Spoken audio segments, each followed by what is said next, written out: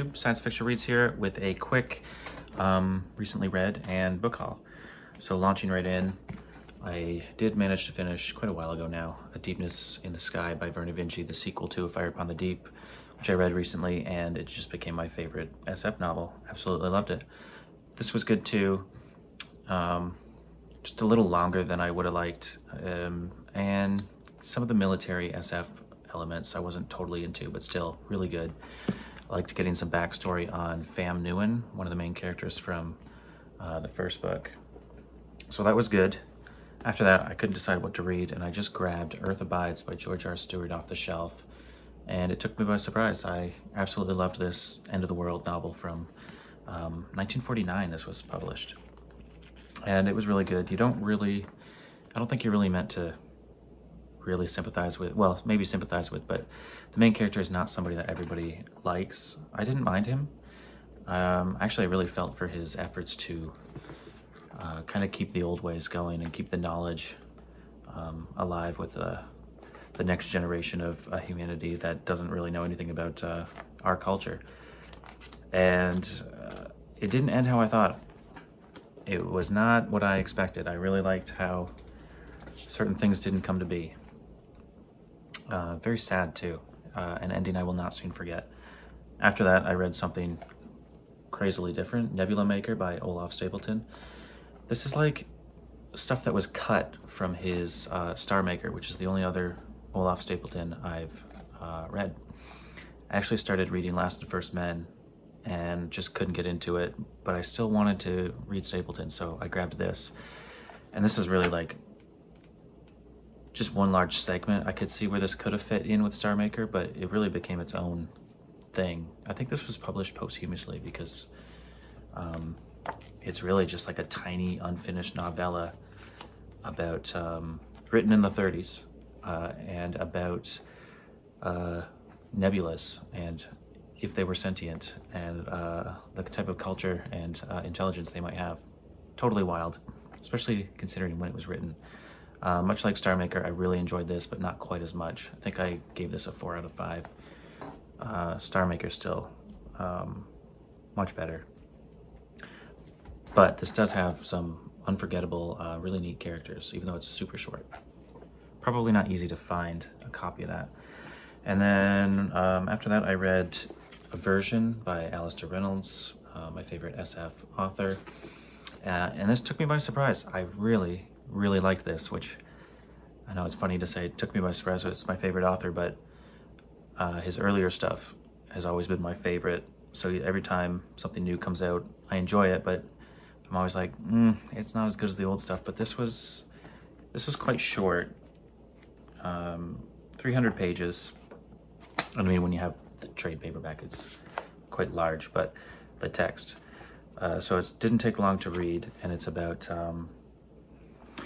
I don't want to give too much away. It's about a doctor on a ship in multiple timelines, or is it?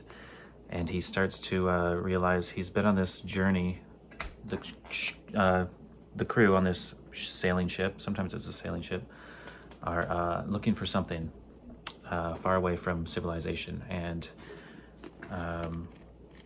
it's basically the same story taking part at different parts in history. And this guy starts to realize, I've already done this. I've been on this adventure before.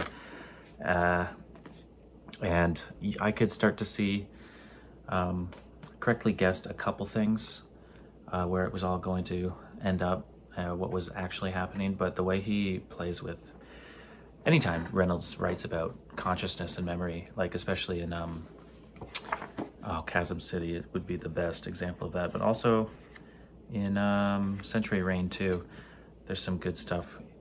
I really like when he plays with memory, and this is really all about the main character and his memory and consciousness. Really good. I didn't expect to love it as much as I did.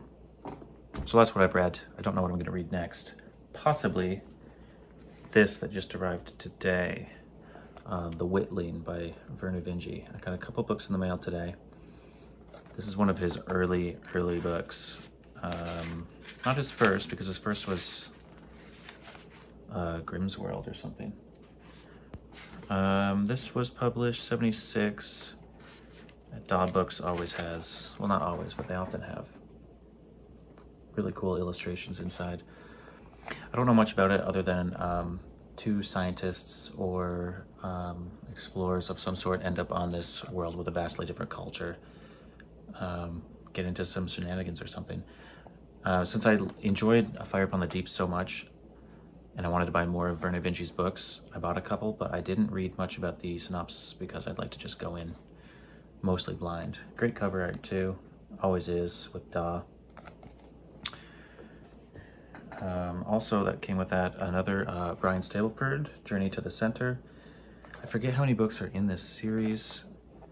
Can't even remember the name of the series. I kind of just grabbed this because I was already buying some stuff from the seller online on Abe Books.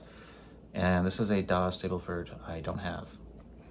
And every time I get one, I say I've got almost all of them. So again, almost all of them at this point. The Rune Staff by Moorcock. I just keep grabbing Moorcock paperbacks. These next two came from an online auction run by Matt at Book Build. I won these a while back. Man Plus by Frederick Pohl, a classic. I did start reading this. I read the first 50 pages and then I just wasn't in the mood. That's when I randomly grabbed Aversion by Reynolds and absolutely loved it. So I'll probably get back to that next maybe.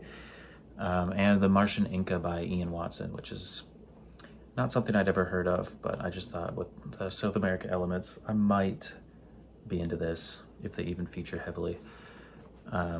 This is about a Soviet era satellite that I think was sampling Mars, got some soil samples, came back to Earth, went off course and crashed in South America, and a virus infects